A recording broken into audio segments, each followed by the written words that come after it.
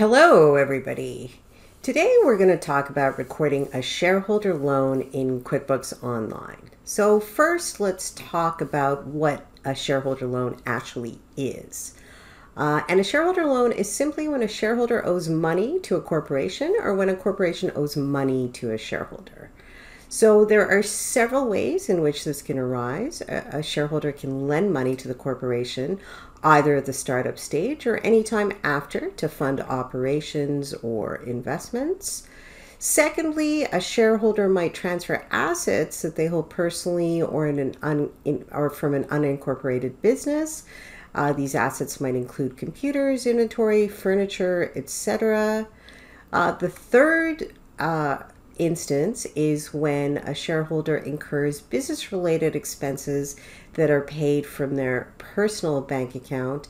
This is then reflected in your business as part of your business operations, and the corporation owes the shareholder money.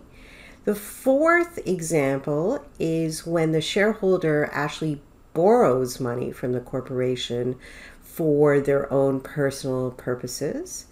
And lastly, the fifth way in which a shareholder loan is impacted is when dividends are declared. And these are payable to the shareholder, and these can, depending on how you record your borrowings from the corporation, these can impact the shareholder loan account. So let's look at how to do all of this in QuickBooks. So first, let's go in and set up the shareholder loan account. You can either click on Chart of Accounts from the left-hand side menu, or you can find it in under the Gear section under Chart of Accounts. So you would click on New. The account type is conventionally Other Current Liabilities. And in terms of the detail type, you can scroll down and you can find short-term borrowings from related parties, since the shareholder owns all or part of a corporation. You would then change the name to Shareholder Loan. And the default tax code is generally exempt, as transactions relating to the shareholder loan generally do not have any impact on taxes. Remember, this can always be changed within the transaction. You're not stuck with it.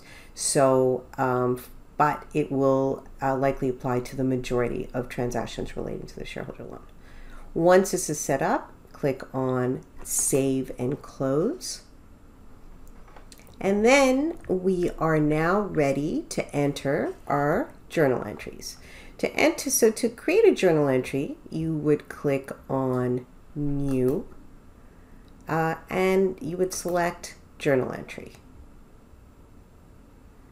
QuickBooks then populates it with a journal number. You can also enter a description if you prefer, and you want to make sure that the date is correct. So first, our first transaction is when the shareholder lends money to the corporation. And let's look at how that works. So the corporation is receiving money from the shareholder, and therefore in our case, it is a checking account. And debit increases cash. So say you've lent $1,000 to the corporation. You would debit $1,000. And then on the credit side, since you have loaned money to the corporation owes money to the shareholder, and so you would credit shareholder loan, which increases the liability. Once you have done that, you can put a description in, reflect amounts loaned to the corporation, or whatever is descriptive for you. Don't hesitate to make this as long or as short as possible. More detail is better, so you remember. Nothing else really has to be completed here. If you want, you can choose a name, and you can choose your name from the drop-down. And other than that, you are done. So let's click on Save and New to save this entry. Let's look at our second example, which is where the shareholder transfers assets that they hold personally or an unincorporated business like a sole proprietorship. And this might be, in this case, we are going to transfer a computer and some inventory. So again, make sure that the date is correct, the date on which the assets are transferred. From here, from this drop down, we will select computer equipment. We see that we already have this. Let's say that computer, the fair market value of the computer that you're transferring is $1,200. And then we also want to transfer some inventory that we held in our prior business that we are now going to use in the corporation. So let's click on inventory. Inventory asset is already set up. If it isn't, you can simply go and add new and set it up. So let's say our inventory value is $1,532. This again is the fair market value of the inventory. QuickBooks then shows you a total of the amounts here at the bottom. Both of these are increase the shareholder loan balance from the corporation owing to the shareholder. And it automatically enters the total of these two amounts. It's important to remember with a journal entry, it has to balance. This is a key fundamental feature of journal entries and accounting, double entry bookkeeping in general. And so this will always be the total, the credits will always be the total of the debits. Again, in the description, you can enter something, and I would enter details about the computer, about the inventory asset, whatever you think is necessary, and again, make it as long as you want. I'll just simply put reflect computer. You can have different descriptions. And here you can put computer and inventory. So now we are done with this transaction. We can save and close it. So now let's look at our third transaction, and we'll click on journal entry again here. And the third type of transaction is when you, as a shareholder, incurs business expenses, but you have paid for them personally. So in our example, let's assume that you have paid for your internet through your personal account, and you've also paid for your telephone expenses through your personal account. So let's enter that. So we're going to type in here, we're going to type in internet, and there's no internet expenses set up, so we can simply add new internet expense.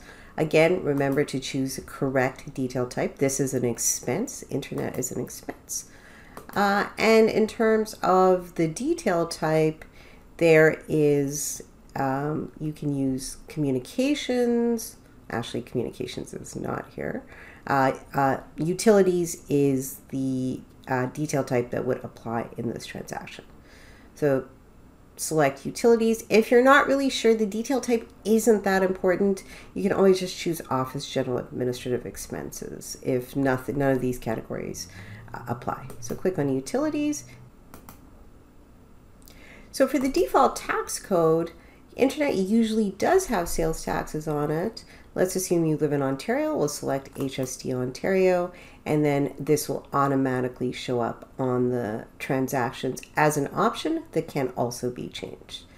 So let's save and close this. And now internet has become a new account that you have. Let's assume that you spent $100 on your internet for the month of September. And if you want to add sales taxes here, you can, and that's HST Ontario. And just make sure this agrees to the bill that you have And the sales tax actually shows up here. So you will be able to claim this against the sales taxes collected. And all of that will be part of a future video. So let's also set up your telephone expense. And let's assume you paid another $100 for your telephone. This also has sales taxes on it. And so you would want to make sure, and actually I made an error here, this should be HST Ontario on purchases, not on sales, because you're actually purchasing something, and this dictates where the sales tax is reflected on the sales tax return, which is very important. So now we have our total. We would put in shareholder loan, and you'll notice again that QuickBooks Online automatically calculates the total based on the $100 plus the $26 of sales tax. So this is the amount that the corporation owes the shareholder for incurring these expenses personally.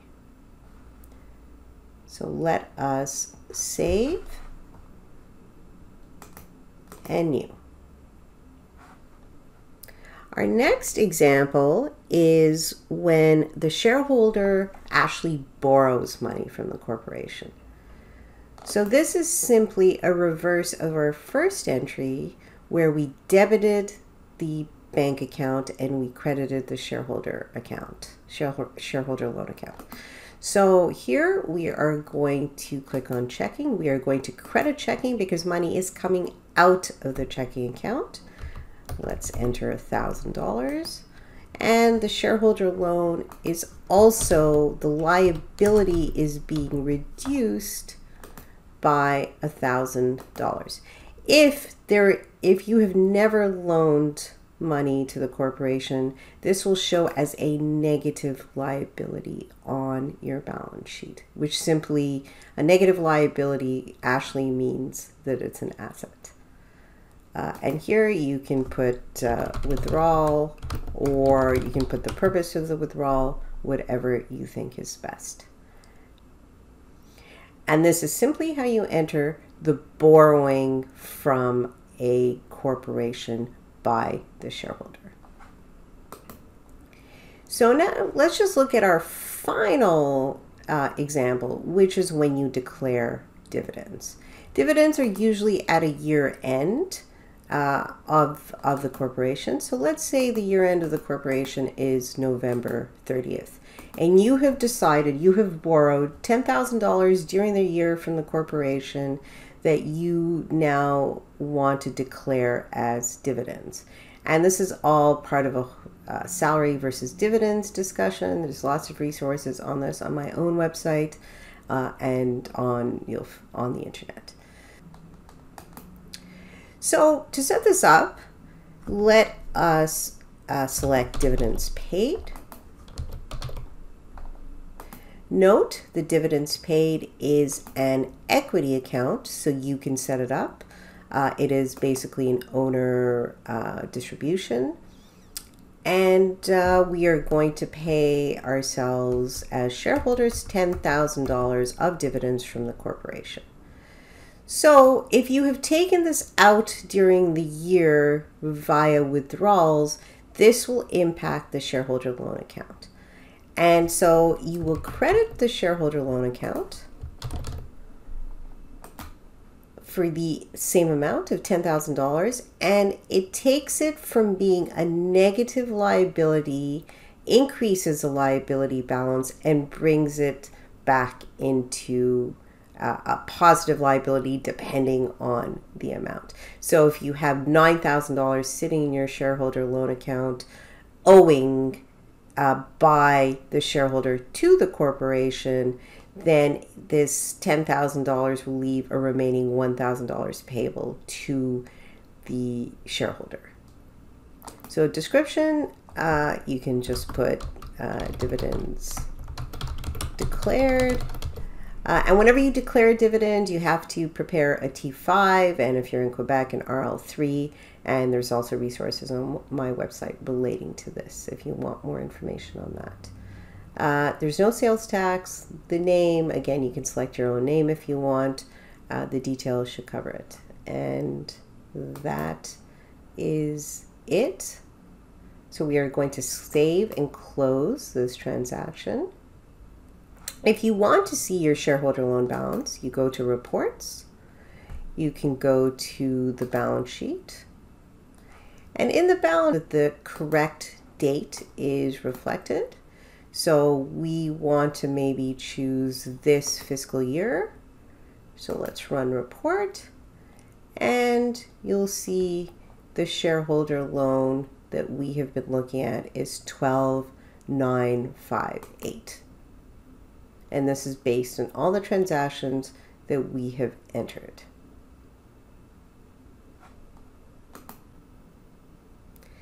So it's important to note that shareholder loans only apply to corporations.